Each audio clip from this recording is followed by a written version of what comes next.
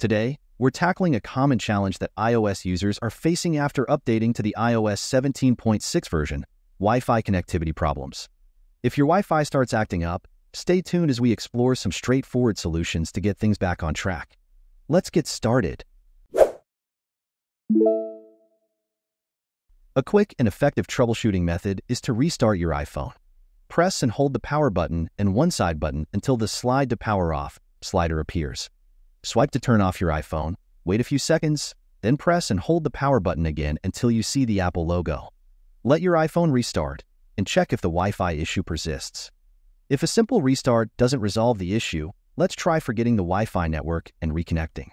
Head to your iPhone settings, tap on Wi-Fi, find your network, tap the eye icon, and select Forget this network. Confirm your decision.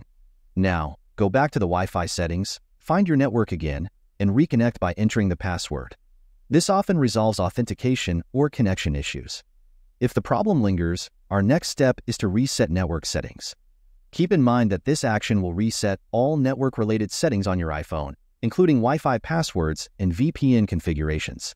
Go to Settings, then General, and scroll down and find Transfer or Reset iPhone. Tap on Reset. And now tap on Reset Network Settings and confirm.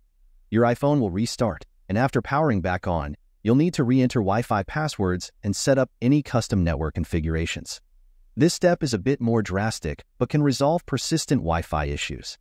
So, there you have it, some simple solutions to troubleshoot and fix Wi-Fi issues on your iPhone after installing the new iOS 17.6 version.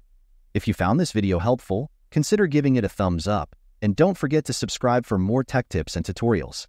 If you have questions, or if these solutions worked for you, let us know in the comments below. Thanks for tuning in, and we'll catch you in the next video.